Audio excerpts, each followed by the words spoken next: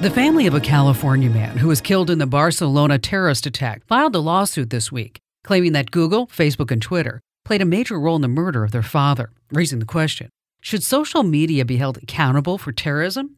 Kim Commando with your Thursday Consumer Tech Update. The latest lawsuit says that for years, Google, Facebook, and Twitter knowingly and recklessly provided ISIS with online accounts to spread propaganda, to raise money, and recruit new terrorists. No one can deny that charge. Social media has a dismal record in taking down terrorist accounts. They say that their staff is overwhelmed, but these are billion-dollar companies. The argument won't fly.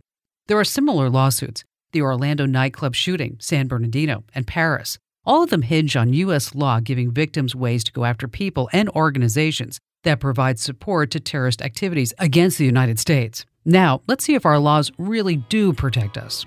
And our tech news is updated all the time at news.commando.com. That's Komando.